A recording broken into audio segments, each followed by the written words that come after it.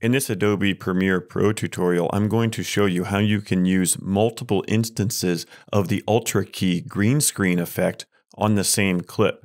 We can mask out different parts of the Ultra Key so we can use it to key out different colors of the green that might be difficult to key out with just one instance of Ultra Key. For example, if I bring over my green screen footage, down at the bottom here, I have a piece of green screen fabric that is slightly different color than the green screen on the wall. So what I can do is go to my effects controls by clicking on those two little arrows. And then in the search bar, I can type in Ultra. I'll drag on an instance of Ultra Key. And now there are two places you can make masks in Premiere. One is on the opacity tab with the pen tool. This affects the whole clip. I'm going to use that as well.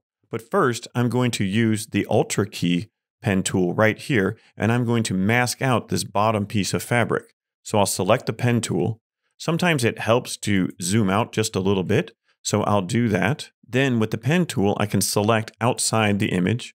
Then I'll come up to where that fabric is, and I'll select out a mask. Now the Ultra Key is only affecting this area. Next, I'll go ahead and select the color of the Ultra Key by selecting the eyedropper under Key Color. Then I want to hold Control or Command to get a larger eyedropper. This is kind of dark, so I'm going to go ahead and select a darker color in the middle here. And that does a pretty good job of keying out that fabric.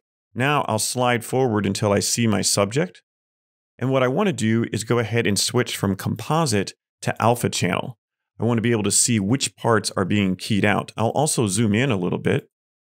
And so what I want is all this background to be black and the feet to be perfectly white. So there's a few controls we can use in Ultra Key to fix this matte.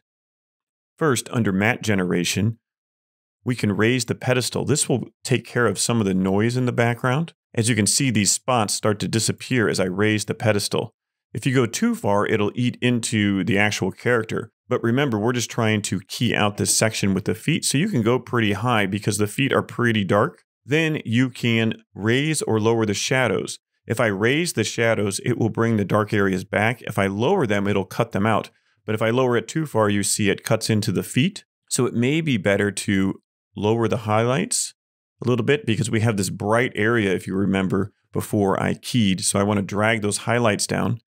And then I can raise the contrast of the matte in Matte Cleanup. So if I raise that contrast, you can see it's starting to remove these areas in the background. And then I can go ahead, I can lower the shadows just a little bit. And then I can change the midpoint of the matte up a little bit. And we're getting closer. Raise the pedestal a bit more. I increase the tolerance of the color, and now I have everything except for this spot right here, which I could easily mask out, and it's very far from the character. I'm going to lower the transparency until the background starts to come in.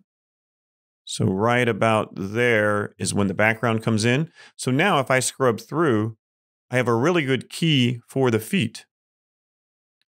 There's a couple places that could be cleaned up, and you can keyframe these parameters to clean up those areas. Now what I need to do is duplicate the Ultra Key. So in the effects panel, I can twirl it up by selecting this arrow. Then I can copy, and then I can paste. So now I have two Ultra Keys. You can even rename them so you don't get confused. I'll call this Ground Key, and then I can rename this one Wall Key. Now I know which one is which. What I want to do is reset Wall Key. So it's completely reset. Have to rename it after that. And then when I twirl down Wall Key, I want to delete the mask. So click on the mask and delete it. Then I can go ahead and select the eyedropper and then hold Command or Control and select the background. Now I'm keying out the background. I can go ahead and put the feet back to Composite under Ground Key. So from Alpha Channel to Composite. Then I'll twirl up Ground Key so I'm not working on it. Then I'm going to zoom out to Fit. And once again, I'll go to Alpha Channel. I want to make the background be completely black. So first, I'll raise up the pedestal to get rid of that noise in the background. And this is going to do a great job. It almost does everything. Then I can make sure that I check the shadows. If I lower the shadows, that's going to be good, but it starts to eat into the character. If I lower the highlights, it gets rid of those hot spots. And then I can go ahead and raise the contrast a bit. And it's getting rid of most of everything else. I can adjust the midpoint of the mask. And now I just have this little bit right there. And I think that I can fix the mask path of the ground key to get rid of that.